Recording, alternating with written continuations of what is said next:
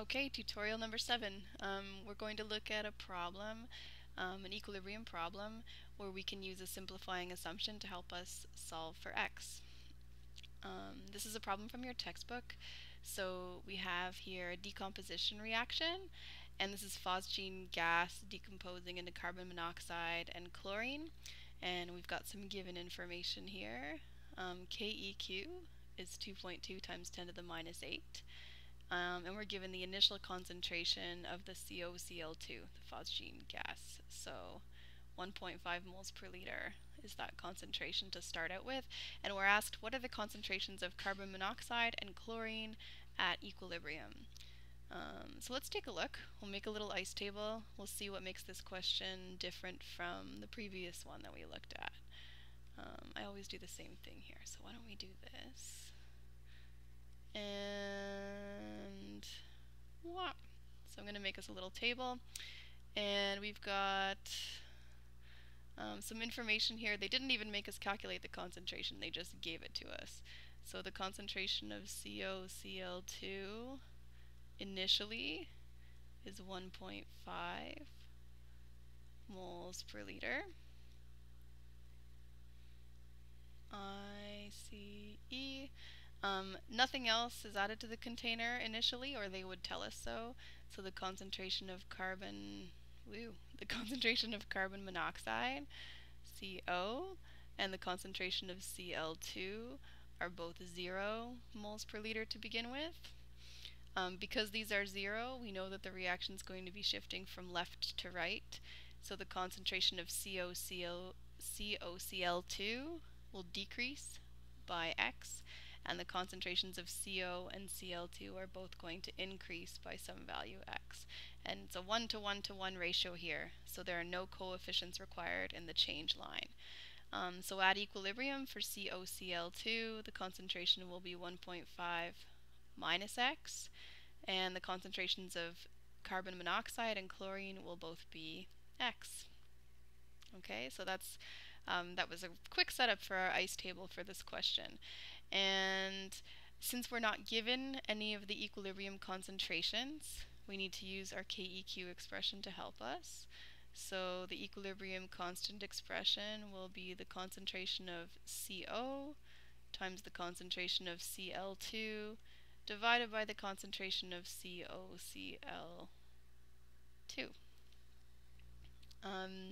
We can substitute in the values from our equilibrium line in our ice table, and we can substitute in the value we've got for KEQ. So 2.2 times 10 to the minus 8 equals x times x divided by 1.5 minus x. So I can simplify that a little bit. Much like in our last example, we have an x squared term in the numerator, and in the denominator we have an x. And that means in order to solve for x, we'd have to use the quadratic equation.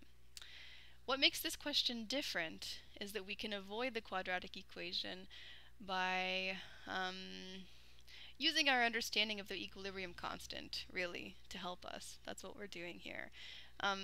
This equilibrium constant is very small. It's much smaller than the constant we had in our last example.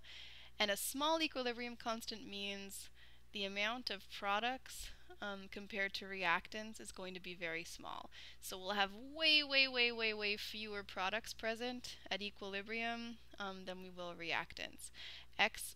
This value here is going to be much smaller than this value over here. We know that because this equilibrium constant is known. So we can perform that little test I alluded to last time, where we take KEQ and we're going to multiply it by 1,000. And what I get when I multiply KEQ by 1,000 is 2.2 times 10 to the 5. Minus 5. 2.2 times 10 to the minus 5. So that's a pretty small number. The important thing is, so 2.2 times 10 to the minus 5 is much smaller than 1.5, which is our initial concentration. That means that x is going to be really small, And so if we consider 1.5 minus x, if x is very, very, very small, then 1.5 minus x is going to be approximately equal to 1.5. So when we work our way through the question, I can show you what I mean by that, if that's sounding a little bit weird. But it's like if you have $1,000,000 and someone takes away a penny from your stash, you're probably not going to notice. So think about it in those terms. So 1.5 minus x is going to be pretty much 1.5. So we're going to make a simplifying assumption. We can never simplify an x that's multiplied or an x squared. We're looking for terms like this, where we have some number plus or minus an x, where the x is going to be really small. So that's the x that we are able to avoid because of the simplifying assumption that we made over here. So we're saying 1.5 minus x is pretty much equal to 1.5. So we end up with an expression that looks like this. 2.2 times 10 to the minus 8. And by the way, this multiplying by 1,000 business, it's a ground rule. It's just a way for us to make a decision about whether or not it's okay to ignore that x. All right, so it's based on people's experience solving equilibrium problems and how the math works out. So it's not, I don't want you to think of it as something mysterious. If we want to solve for x then, so x squared, 2.2 times 10 to the minus 8 times 1.5 is 3.3 times 10 to the minus 8.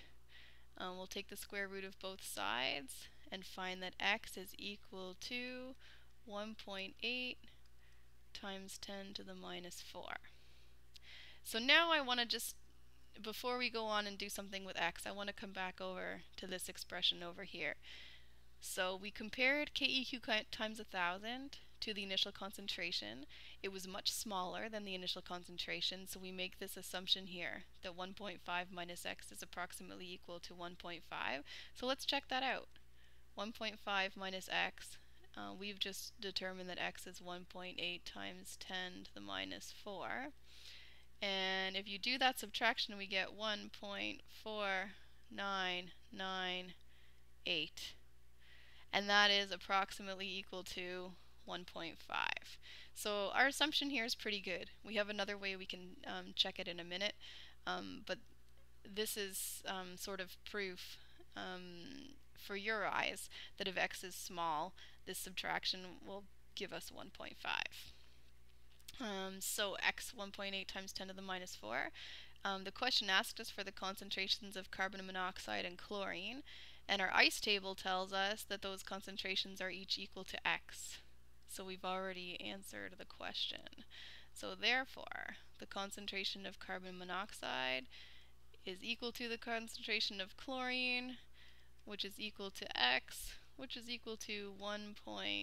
That's not a very nice 1.8 times 10 to the minus 4 moles per liter.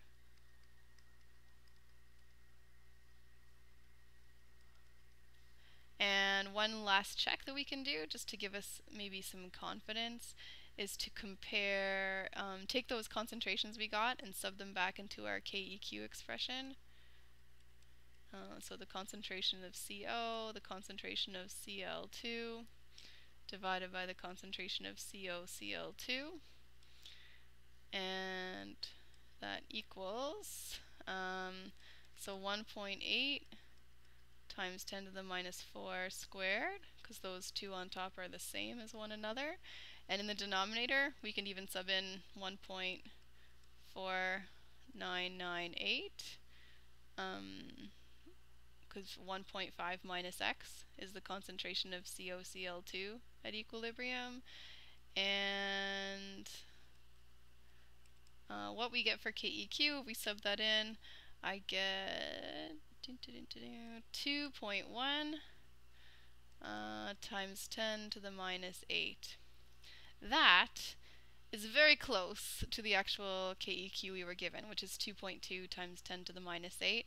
The difference between them, if you have a difference just in the final decimal place, that's, very reasonable given the rounding that we've been doing along the way. So that means we did a good job and that our assumption was valid in this case. So over here is our answer, and down here we're just checking to see if our assumption was a good idea. So there are more questions you can try that are like this, where you can make a simplifying assumption on page 457. We did number 71, so you can try maybe number 72, and they continue on the next page. There are about 10 that you can try. So enjoy.